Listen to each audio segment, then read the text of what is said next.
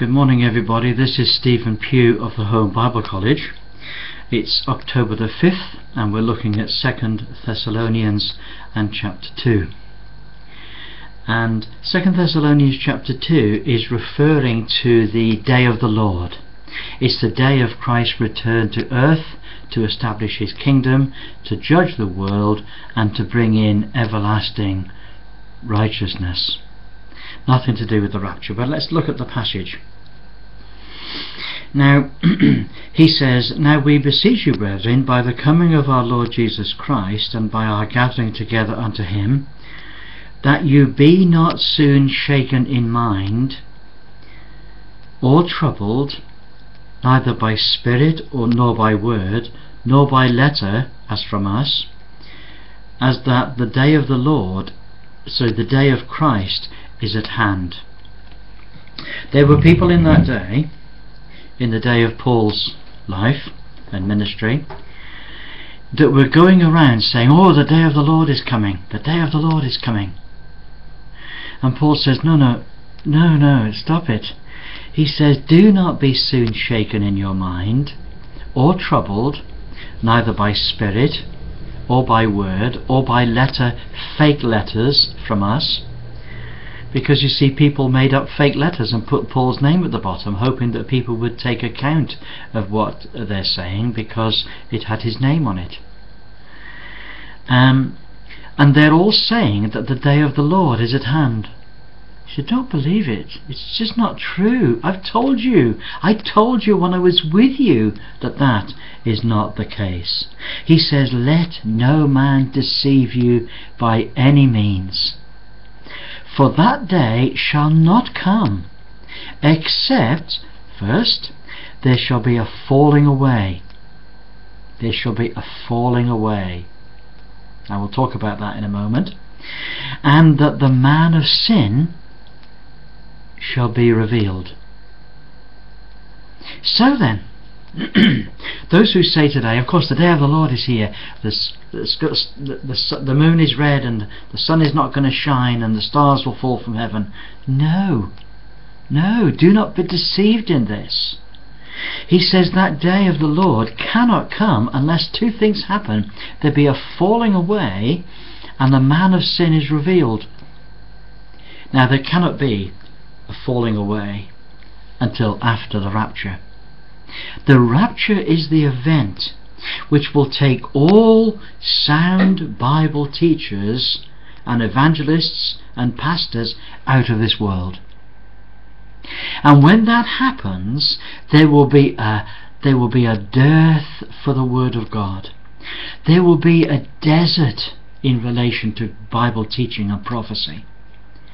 And the signs of God and the judgments of God that will come upon this earth in those days will cause men's hearts to fail them in fear. There won't be any Christians left. There will be people in the world, of course. There will be Jews and Gentiles, men and women. But more important, there will be the righteous and the unrighteous. None of these people are going to be Christians. The Christians, us, the church, will have been long gone. But what will be left are men and women who are either righteous or unrighteous. And amongst those people, there will be some that the more they see the judgments of God, the more holy they become. But there will be a lot of people, the majority may I say, that when they see the terrible judgments of God, their hearts will fail. There will be, he says, a falling away. There will be people that will forsake their God. There will be people that will cease to attend synagogue. There won't be any Christian churches. The Christian church is going in the rapture. But there will be people that will fail in their confidence, the false confidence that they had in God. And there's something else that's going to happen as well before the day of the Lord. He says that the man of sin be revealed. Now Paul has a lot to say about the man of sin. He says the man of sin is called the son of perdition. He opposeth and exalts himself above all that is God or that is worshipped, so that so that as God he sitteth in the temple of God, showing himself that he is God. This is a person that's going to go to Jerusalem, and he's going to go to the temple, and he's going to put a throne there, and he's going to sit on it. He's going to sit on it. And he will accept the worship of men as if it is to God himself. And this is why the judgment of God will come upon the world. There will be famine, there will be earthquakes, there will be pestilence, there will be fire from heaven. Why?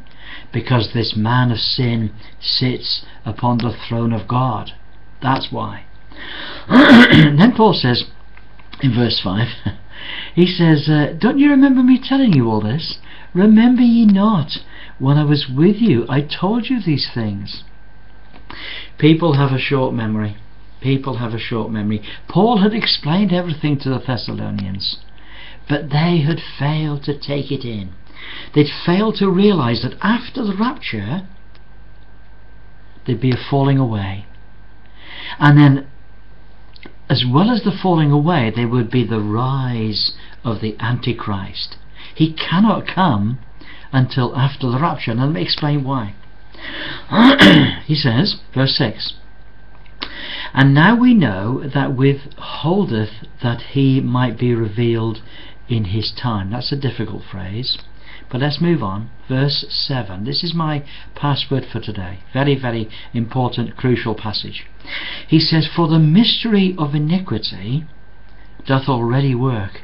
Now let me just get this right. The word mystery doesn't mean something sinister or mysterious. It means just something that previous generations never knew, but which now has been revealed by God to his prophets. And it's the mystery of iniquity. There's lots of mysteries in the scripture. There's 7 of them altogether, but this one is the mystery of iniquity. It is the thing, it is describing the evil domain of the Antichrist, the mystery of iniquity. And he says it doth already work. So the mystery of iniquity was something that had begun in Paul's day. It was the whole concept of an evil genius, the Antichrist, that would come into this world. But although it had begun in a very little way in Paul's day, it still is continuing in a little way even in the world today. Now the next phrase the next phrase is difficult in the Authorized Version. Now I'm using the King James Version not because I like it particularly, although I do like it. I'm using it because it links with all the reference material that we need to use in the Home Bible College. It links to the dictionaries, it links to the expository dictionaries, it links to the lexicons, and therefore we need to use the Authorized Version. But what we've got to remember is that the Authorized Version was the language of 1611. It was the language of 400 years ago. Some of the words of that language have now become obsolete. We dropped the word thee and thou and so on. Some of the words have completely passed out of all use altogether, and some of the words of those days have actually flipped their meaning. They flip their meaning. We have an example of it today. If you speak to an older person about something that's wicked, they will say that's terrible and bad and sinful. But if you speak to a young person about something that's wicked, they will tell you that that's good. Wicked is cool and wicked is good. Now, so the word wicked then, even in our lifetimes, has flipped its meaning. It used to mean something that's bad. It now can mean something that's really good. Now in this particular verse, a word has flipped its meaning. Let me read it to you.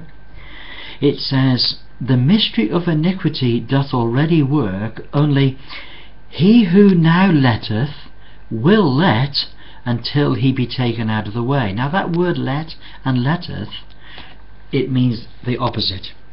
It means today, what we would use the word today, hinder, prevent. Okay, in those, and it still is the same word, And what the word means is the gatekeeper. There is one, he is the gatekeeper, and he will prevent this man of sin, this son of perdition, from being revealed. So who is this person? It says, he who now prevents him will prevent him until he is taken out of the way. So who's this person that stops the Antichrist from being revealed in the world today? The answer is the Holy Spirit. You see, the age in which we live, the age of the Holy Spirit, began at the day of Pentecost, when the Holy Spirit came down upon the assembled gathering. And the Holy Spirit is the key person of the whole of this age. He came down at Pentecost, and he will leave at the rapture, because he's leaving with us. He came to be in the church and upon the church, and when the church goes to heaven, he's going to be going with us. So then, verse 8, and then shall that wicked be revealed. So the Antichrist, he could be alive today, of course, could be alive today, but nobody knows. He will not be revealed to the world till the rapture's taken place. He will not be revealed. His work will be hindered by the Holy Spirit, and it will continue to be hindered by the Holy Spirit until the Holy Spirit is taken out of the way.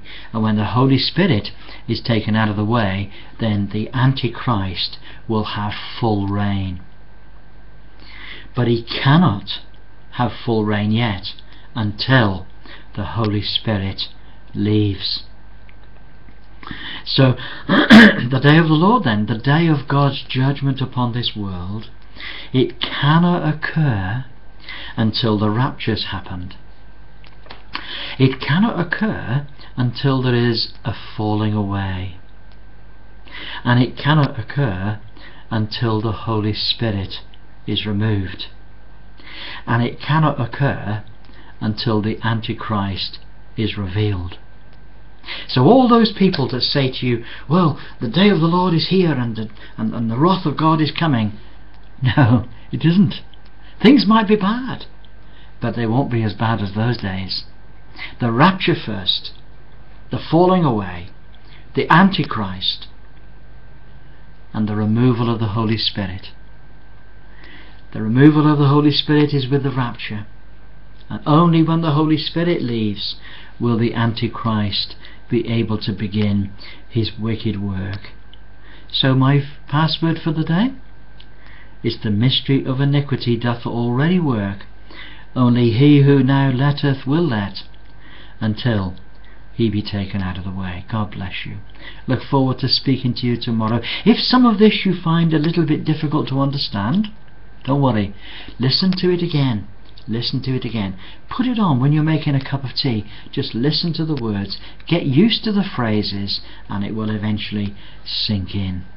God bless you. Have a wonderful day. Bye for now.